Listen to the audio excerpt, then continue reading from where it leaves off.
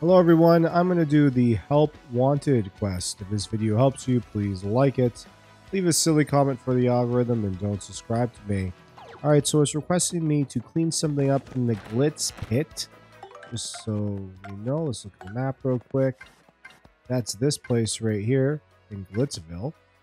Let's head over there now with the fast travel and see what they want me to clean up. Okay, I'm here now. It's pipe number 3, just so you know, in the fast travel area. So let's head inside. They did say it's the promoter's room. I'll show you exactly which room that is. I don't really know if I should go left or right. Either way should be good. I'm going to go right. It's here. I think it's in the back anyway, so I bet you even that didn't go left anyway. Okay. I think it's like one of these in the back. Which room is this? That's the champion's room. Is this the promoter's room right here? I think actually that's the warehouse. Yeah. Okay, that's probably what they want me to clean up. It's full of pants. So I bet you it's the next room, this one here. Yeah. There you go, she's inside. Alright, let's go talk to her and see what she wants. Alright, so like I thought, she wants me to go clean up the storeroom. She's asked me to put it somewhere where she won't see it. So do I just have to pick it all up and sell it all or something? Let's see.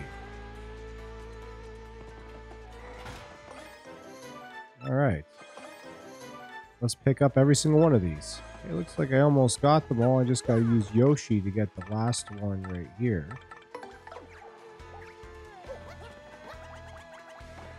There we go. Any more down here? Doesn't look like it.